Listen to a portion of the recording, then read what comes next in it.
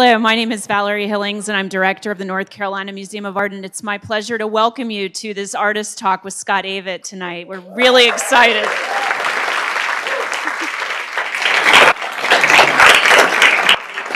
As you may know, this is Scott's first solo museum exhibition, so it is our great pleasure to be the venue for sharing the great talent that he developed coming out of studying at ECU and continuing on as, of course, he developed his amazing music career. So we are really excited to celebrate this truly exceptional North Carolina artist tonight and throughout the run of the show. So I would like very much to thank our sponsors for the show. We have up front Larry and Debbie Robbins. Thank you very much. And also Nancy and Ron McFarland, Soko Gallery, Chandra Johnson's here this evening, Alan Thomas Jr., and the Umstead Resort and Spa. So we're really grateful to all who made this possible.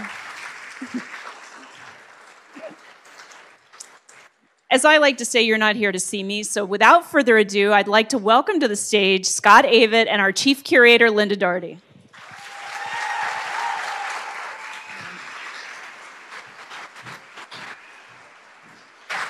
Thank you.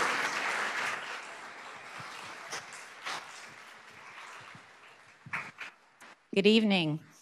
So Scott and I have done this before. I'm going to tell you a little bit about how it'll work.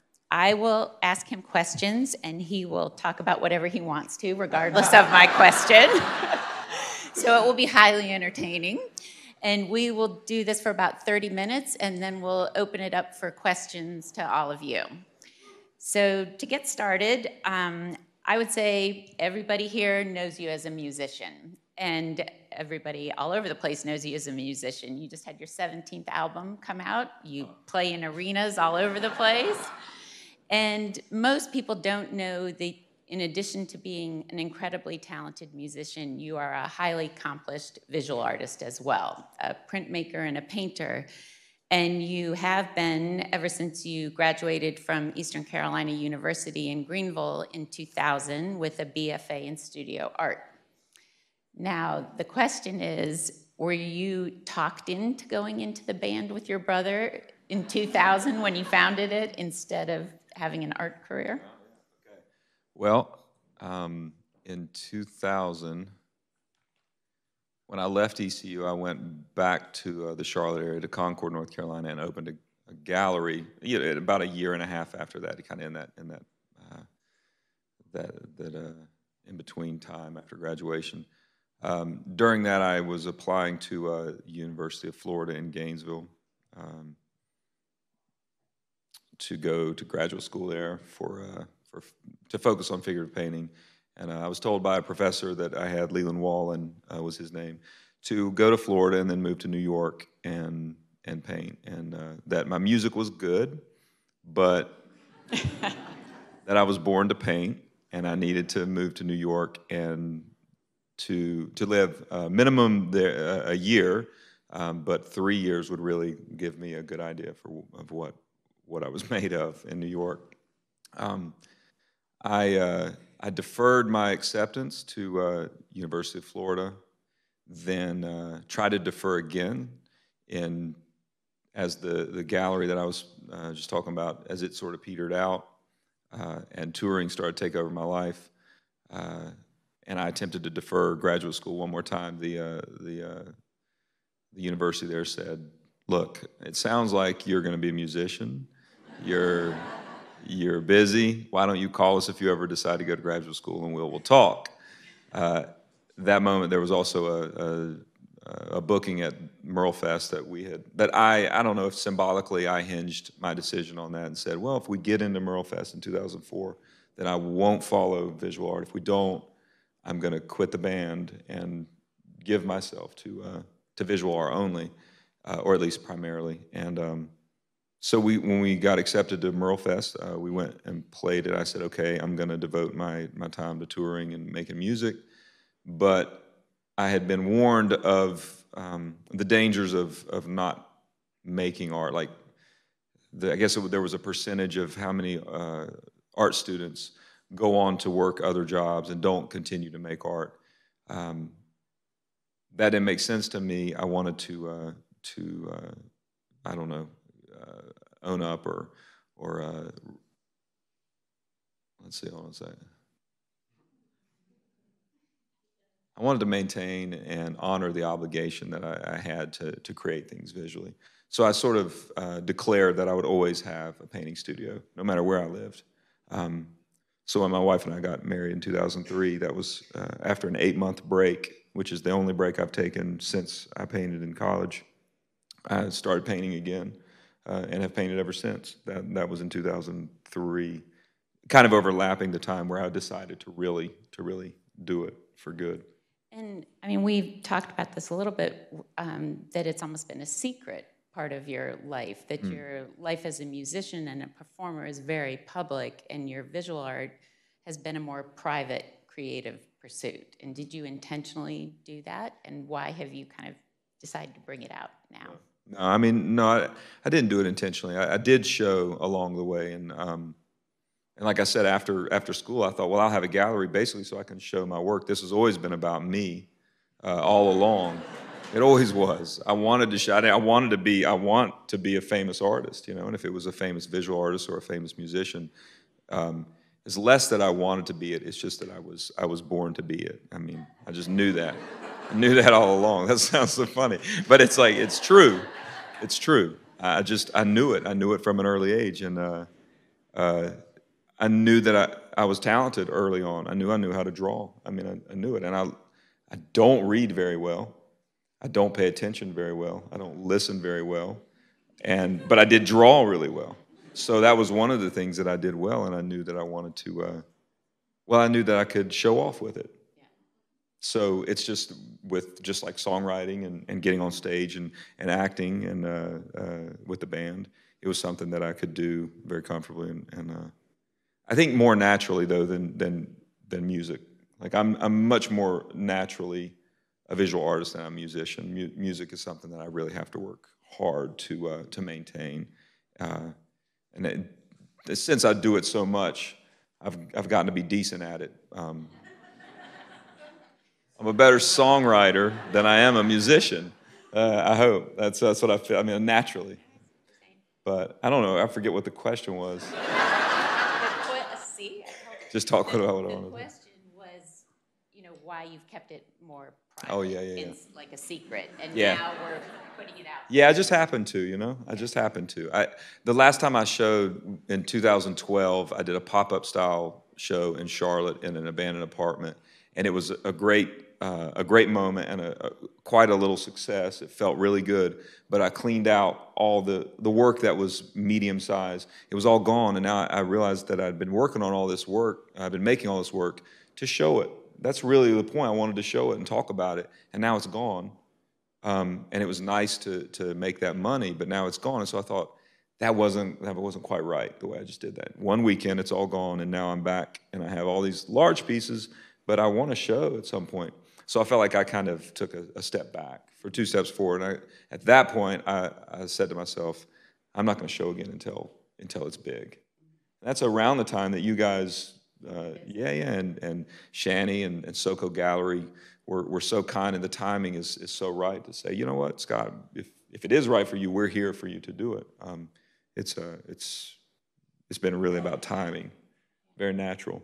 And that's something with Rick Rubin, our producer in the music world. He always pushed and promised that if you make good things, if you make things true to you, then everything else is going to fall in place. We don't ever lead with business with this is going to be huge or this is going to be good. It's always lead with this is going to be true to you. And if that is the case, everything else is just going to fall right in place for good and bad. And we've also talked about the relationship between your music and your visual art and kind of where you see crossover, where it kind of parallels each other. And, do you feel like you approach writing a song the same way you approach painting a painting? And are there storylines and narratives that you play out in both places?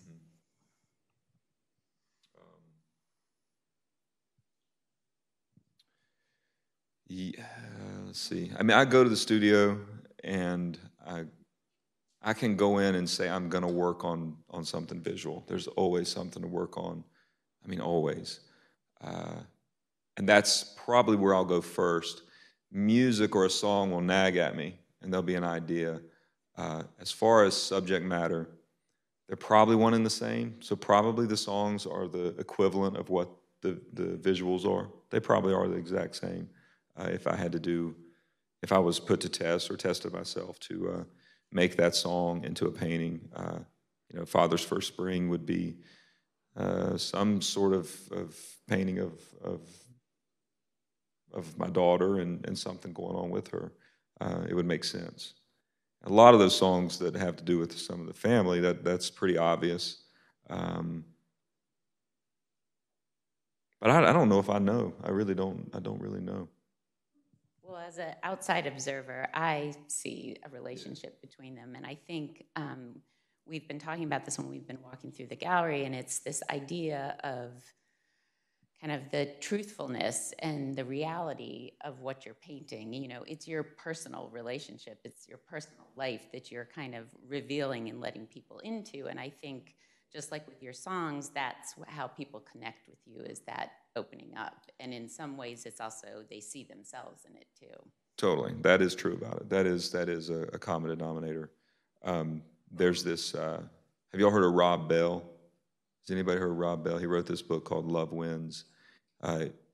He commented on a show before we put out this new record. He commented on a show at the Greek in Los Angeles a couple months ago, and I've never heard this before, but I've wanted to articulate it. He said, "This show," he said, it was an attack on cynicism, which is great. There's an onslaught, and he said, and it was so political. And I was like, well, okay, hold on, what? And he said, and so political because it brought so many people to one spot, and they weren't raging against anything. They were just there jamming and having a good time, and together. And there's no way they all agree. I think that is a direct reflection of trust in our personal relationships, that everything about our spirituality, our politics, our emotion, and our feeling about everything is tied up in our little personal experiences. And that goes back to just trusting that if I exploit that and show that, I don't have to go searching for inspiration or a story. It's all right there. I say that because I think that has to happen a lot when I'm pulling up something very personal and thinking, who wants a portrait of this? Like, why would anybody want to share space with this? That's a dumb way of thinking anyway. That's not the point. I really have to avoid those thoughts anyway. But I have to just trust that all those little personal relationships are they're universal.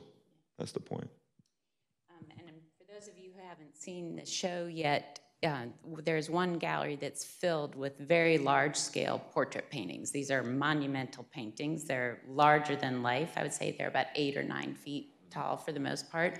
Could you talk about why you paint at that scale? Yep. So it started that I just wanted to, I love painters like Courbet and Caravaggio, obviously. I love the idea of the underdog. I don't know, it just came up that way. It was blue-collar America is where I'm from, and I connect to it and relate to it. And so even in school, I was wanting to paint glorified versions of blue-collar employees and people that I understood and was around a lot.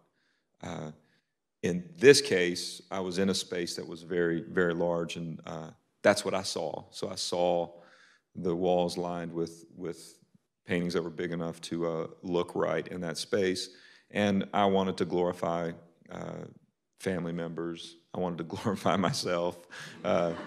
But I want to just make it big and larger than life, and make it, praise it in a way, celebrate it in a way. At the time, people that weren't really known, that well known. Really, that's important to me.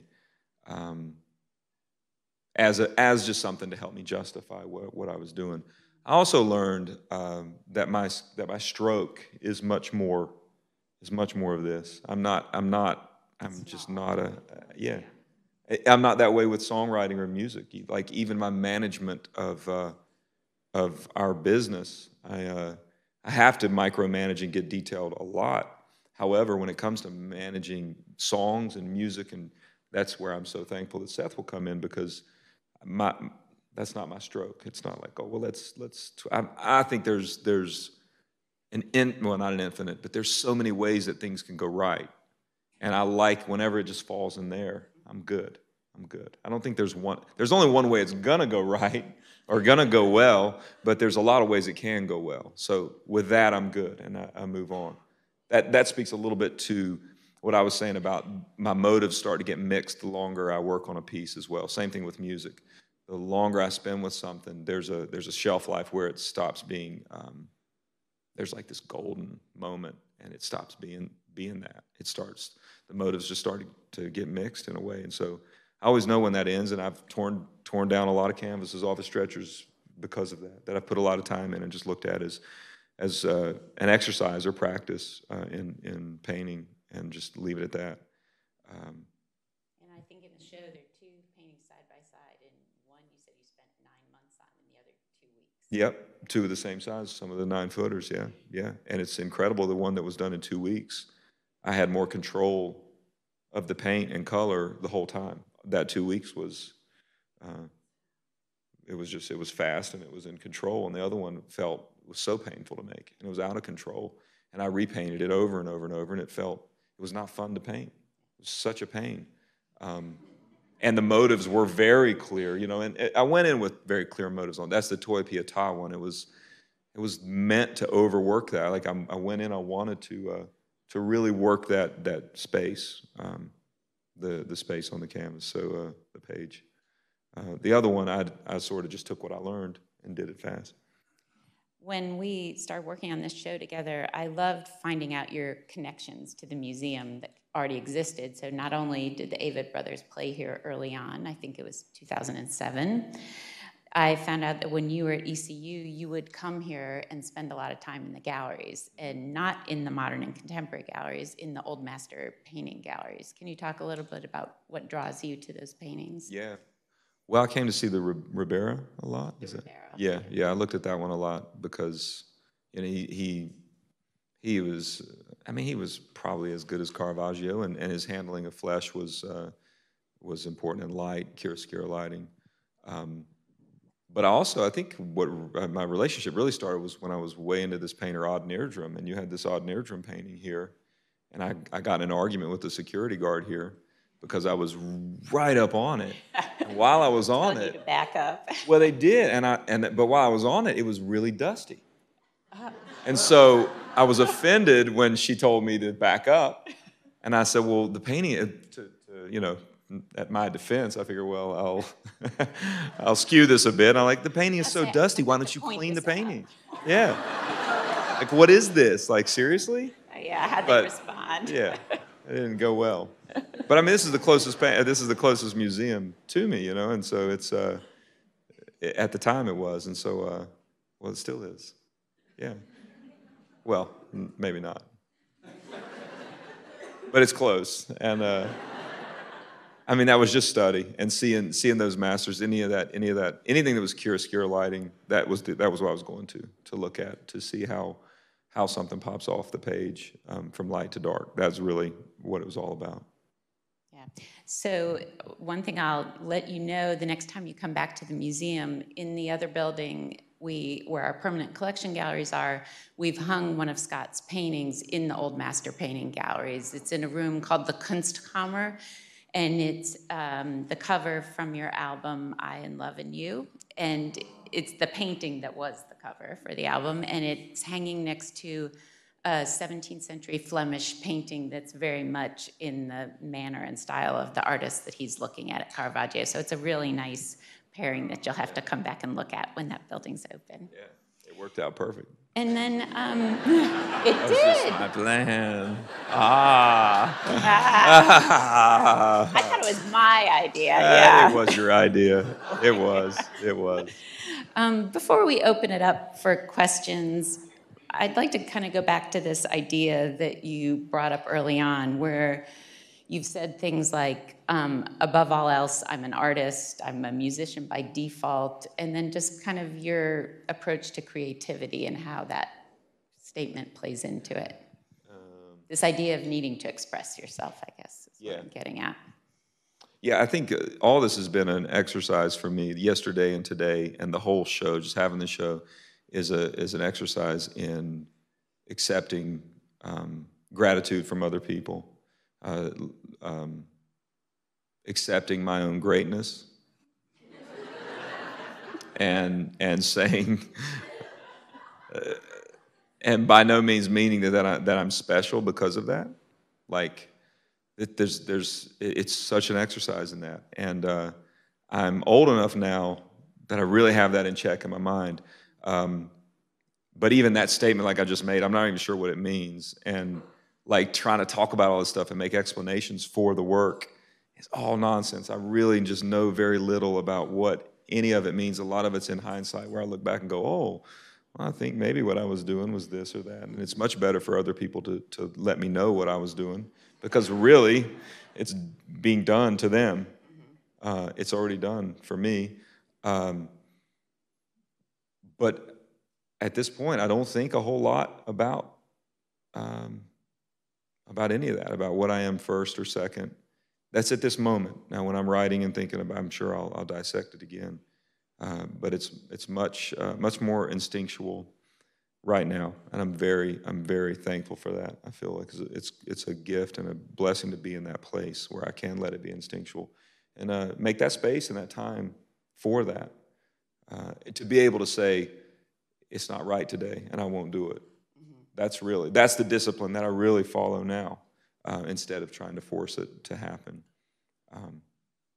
When we had a conversation like this before at SoCo Gallery, at the end of it, someone said to you, well, if you were forced to choose, what would you pick, being a musician or an artist? And I think that was just not a question to ask, because I think for creative people, it doesn't necessarily matter what form it takes. It's what you're trying to express. And it can be a song, it can be a painting, it can be a performance. Yep. That the method and the process is not as important as how it gets out there. Yeah. I have a lot of theories come to me. Like this theory about this has been an exercise on ego. I just tested that on you guys, and I'm not really sure it really works. I'm not sure if it works. It's not sussed out or anything like that.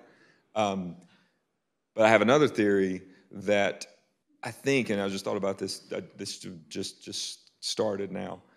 Words, just like screens for silk screen, just like brushes, just like our fingers, a piece of cardboard or whatever. These are all, in my mind, if I'm thinking about making work, they're all just a set of brushes. Not to be cliche, but they're just a set of brushes in my work in my studio. And words are no different than that palette there with brushes. It's just another shape. They almost are letters, They almost do make sounds. I mean, it's all so blended and mushed together that I'm just trying to go with it and recognize and be aware of the gift that it is to be able to even do it, and for it to be a problem or not at any moment. That's what a blessing that is. What a privilege. Absolutely. Mm. Okay, we're going to let you all ask questions, and I think there's a mic on the side, or not. Yeah. Hey. Good. How are you doing? For someone who's so visual, like when we watch you on stage, you're very visual. You're moving around. We see you. We're watching you. We love it. And you're talking about your broad strokes. Why the title Invisible for the show? Yes. What was the first name? What was the first title? The End of a Secret. Okay. Yeah. That was your. Yeah. That's where it started. That was another bad idea of mine. Because I had this whole thing like, what's at the end of a secret? And I was like, well, the truth is what's at the end of the secret. Which is also like with the new record, Closer Than Together. I was like, hey, Closer Than Together, Seth. And I was like, oh, it's a terrible idea. And Seth was like, no, we got to do it. It's good. I was like, oh. But when we were going with the end of a secret, which might not be the truth. At the end of a secret is a lie. But we were talking about how it would print on the book or on a poster, and I was like, well, it would be cool if it sort of faded or was invisible. We used some clear ink or something like that. And Bob Chase, who actually is responsible for printing that book and putting it together, he heard that and saw that in the whole concept, and He's like, invisible. So he didn't tell me instantly. He's like, oh, okay, I'll talk to you later. And then he kind of hung up pretty quick and then developed it. And when he presented it, I was like, oh, that's good. That's good. It's kind of glorifying something that's not necessarily, it doesn't have to be true. Just like a lot of songs, they don't necessarily have to be true to be true. You know? Yeah. I don't know if I'm hitting it tonight. I don't know. It's like, let's keep. Let's see. Yeah, Hit something in a second. Any? Yes. If you stand up, I think we'll hear you. Yeah. So my question would be, how do you find balance between being a visual artist, musician, father, husband, your family? That's a billion hours. How do you find the balance to do all the things that you do? I'm going to defer to my wife.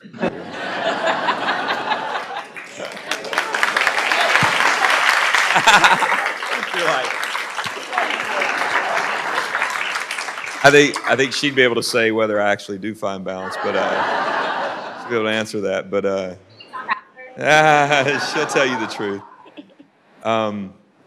What's an example? I don't know if this explains that, but like the other day we were doing something and Bob was telling, both of us were in the same place, and Bob was like, man, I am so off today and so worn out, you know. We were just like, and we were going into something that was going to be 6 hours long, and I was like, well, then let's just be off, you know, let's just be off in this.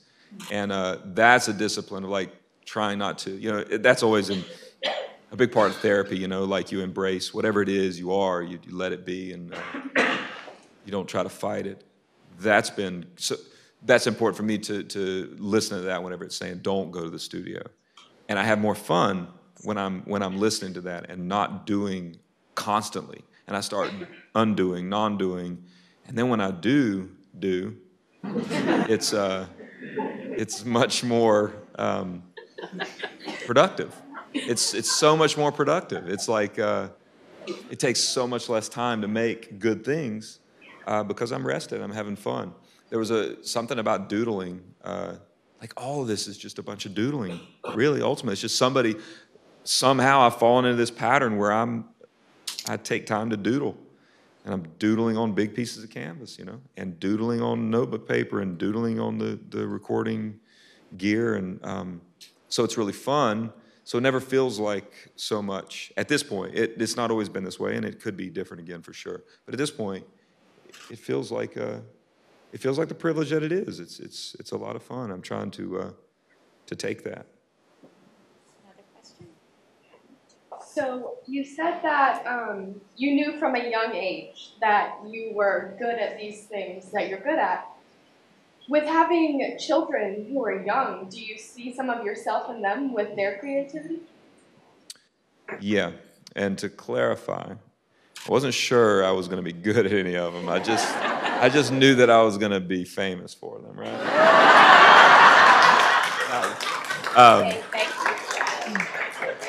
I mean, I'm a true believer that every single one of us is a beloved son or daughter of God, period. I know that for certain. And because of that, this isn't the only bright, shining person in this room, every single one of us. It's insane. It's insane how true that is. It's so true that it's not so special, right? And that's great. That's good. That's a good thing. So that was I think that's what I'm articulating as like, I'm going to be great. But whether I'm great at whatever, it never. And our parents told us that exact thing. Dad used to say, you know, if you're a carpenter, you're going to be a great carpenter, you know. And you can be a very popular carpenter these days, and that's great. You know, you could be famous for that. But I just always lived like that, like someone was watching. It was God the whole time. It was right there with me and in me, you know, the whole time. And when I was younger, it was so much easier to access that. And now, growing older, it's about opening up to access that again, because for a little while I've been thinking that it wasn't that, you know. And I don't know. That's what I'm getting at. I'm not, you know, like I didn't really know that things would work out, and they work. I'm in such it's really a peculiar position the way that Seth and I and Bob and the rest of the group, the way that we have had success is so peculiar and particular specific to our situation. This art career is the same thing. Here we are in a museum show, and I mean, I've really not shown, I haven't shown much at all. That's so bizarre to me, but expected, because I know that, because I know what I am, you know? I know what we are. Well, maybe not. I like this theory a lot. I'm really fond of this one. It's a good one. You know, it makes everybody happy. Yeah, as someone who is not visual, I'm wondering what is in your mind when you're going to a blank canvas and you pick up a brush? Do you have an image that you're trying to put onto a page, and how much does what's in your mind change as you're going through the process of painting? It can change 180, you know, it can change 100%. And it's always different every time I approach a canvas. I've used grids before to try to get likeness as close as I can. I have gone to a canvas with nothing, you know, no reference of anything, and just gone at it to see what happened. I've designed on the computer many times, over and over and over, very specifically. I don't have a specific way, a formula. Right now, I'm really interested in prepping all the canvases as notebook pages, you know, large notebook pages, and then I'm painting on them. There's something about the notebook page that's really intimidating to me. So when I approach a canvas now, it's a giant notebook page, you know, a 9-foot notebook page. That's interesting. So it's making me do things that I didn't expect. But every painting really turns out different than what I thought, whatever I was thinking. I'm not sure whatever I thought it would be.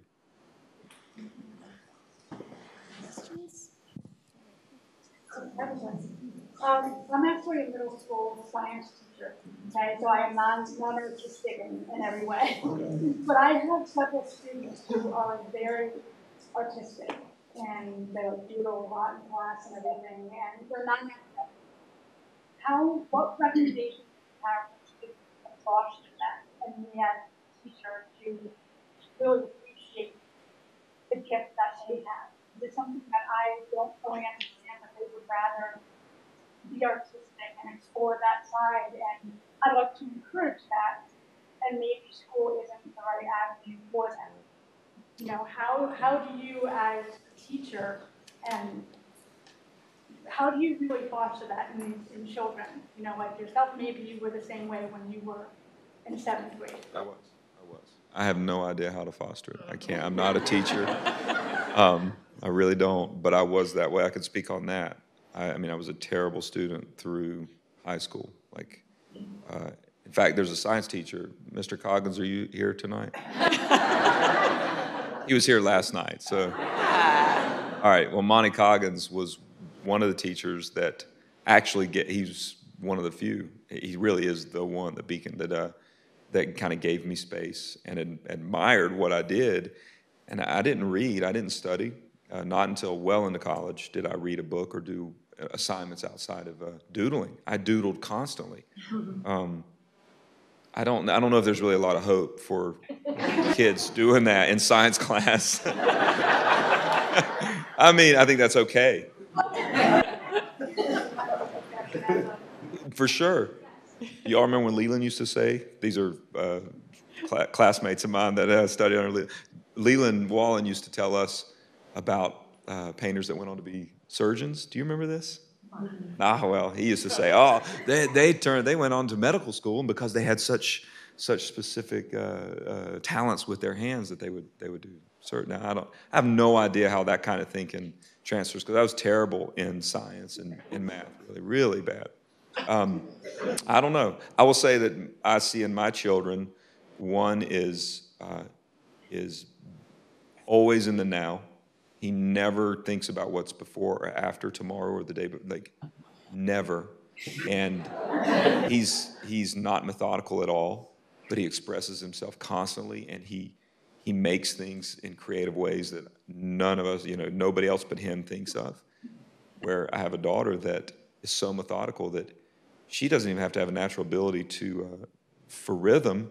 She'll train herself and plays the piano and the violin and can train herself to do it, where the other will sit there and like just belt out, and you're like, good gosh, what? That's incredible. But he's like, you try to give him piano lessons and he's not going to show up. There's no way. That was me. There's no rush. That was what I would think. Like for my kids, I'm thinking there's no rush. I had no clue. We didn't go on our first tour until I was 26 years old, like first official tour. I had no idea this is what my living would be. So we don't have to know. We still have to grow up, I think, a little earlier than we do. I recently just became a man this year. I've been in. How do I know? I don't know. I just feel it. I just feel it. I'm going to defer to my wife for this one. All right, Sarah. There wasn't a specific moment. Well, yeah, she can tell you about that. No. No, like the threshold of, this is totally off subject, but maybe not. The threshold of being a child into manhood, like a boy into manhood, I stayed in for a long time. I guess because I could. And I think a lot of us can. That's not just me, but that's a different topic. I just want to make sure I get some people in the back. Did you have a question? Yeah, so when you do your work in your studio, do you put any music on? Do you listen to yourself?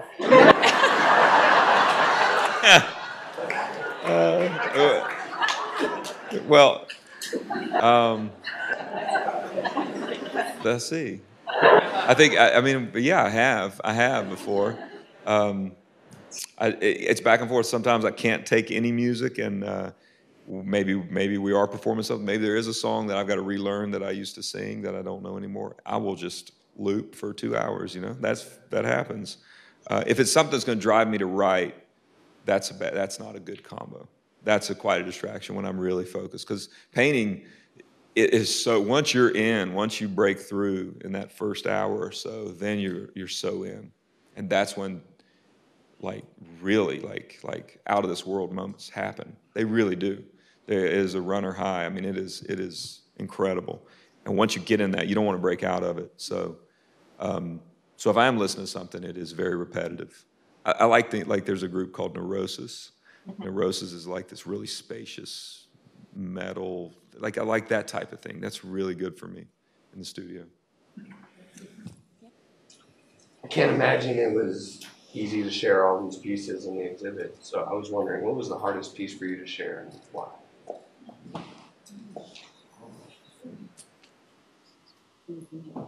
Well, the boy eating, that one is very much this realization of this little me that's been put in check over the recent year. In that threshold I'm talking about, there's a dying off of that was very, very fragile and tender and very vulnerable for me.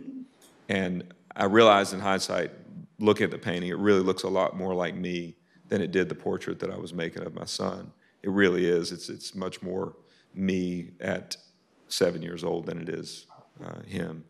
And I realized, I kind of looking back on it, it dawned on me that I can't help but paint this little me right now.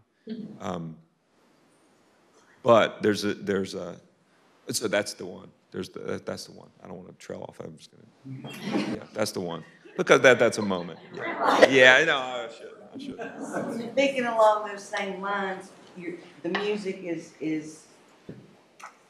does come from a place of vulnerability where you open up yourself, your thoughts, your feelings, your fears, whatever.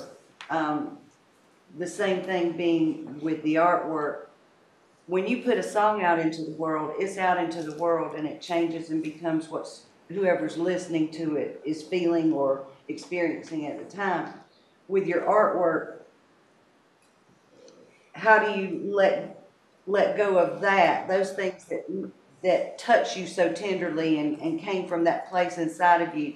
How do you go about sharing it to the world into the point of where you can actually sell it, let it go, and become something else to someone else? Yeah, no, that the painting with the boy with the toy gun, you know, just it's one of those tender moments, very, very dear, very special to me. And I don't really know. I think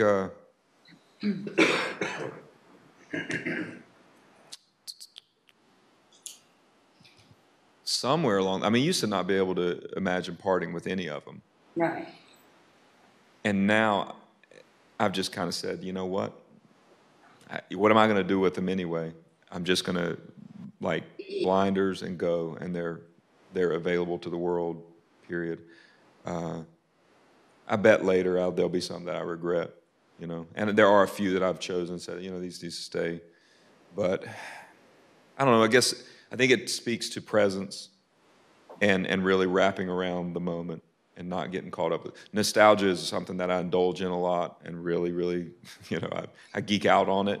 And I have to really put that in check and at bay, because it can tear me apart. And hold you back. And hold me back. And so when I'm here now, really none of them matter. Really, they're just paint on canvas, you know. I know that's not true. They are really good representations of little moments that then I labor in spending time with those moments. So they are very nostalgic in that way. There's what I was going to say to you, and what's the word? What is it? What is it? Relates. Yeah, that's it. It relates to that as well. Sorry. There's a painter in New York named Jacob Hayes who I sat for a portrait show called Artist Painting Artist, and it went on to be in the Smithsonian National Portrait Competition. And I sat for him the first day that I ever sat through therapy, and I was just a vulnerable wreck, and I mean so just small and damaged.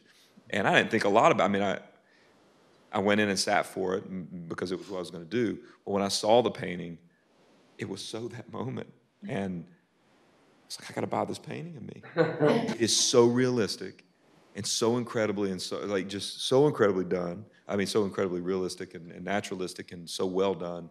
I had to have it because now it sits in my studio. And I mean, it's so sad. It is so sad. Yeah, it's great. It's great. I mean, I look at it, I'm like, I'm not there anymore. This is awesome. Okay, And I'm like one happy question, and then we're gonna stop. Anyway, nobody's getting sad here. I'm wearing this leather jacket in it. Yeah, this shirt. I mean, come on. All right. So Scott, in music, there's a natural life cycle. There's an album, a tour, recording, and a new album. For your visual art, what's that timeline look like after this? What's next for us who love it? Yeah. Well, it's already happening. I mean, I've already moved on from a lot of this work, and one thing leads to another with the music and with the with my painting and my printmaking. So that's kind of in real time, and that's been going on in real time since any of these pieces are part of that real-time journey. So I see commonality and theme in this new group of work that I'm making now, if it's a group. Like I said, going back to 2012, I was like, I'm not in a cycle here. I'm going to work until I have the work that I want to show, and when timing's right, I'll know. So I don't see any point in making a deadline. Like, that's another thing that we work really hard to live in a bubble of creativity that has no budgets or deadlines. Say, you know what, we have to protect this. So I'm just steady working. Now, I do, like I said, I do work much faster than I used to. And I also have learned how to delegate my resources, use my resources in better ways. So as screens are being made, I'm coming off a tour, I get home and there they are. Or while I'm on tour, I've designed what I'm going to paint, more or less, at least where I'm going to start.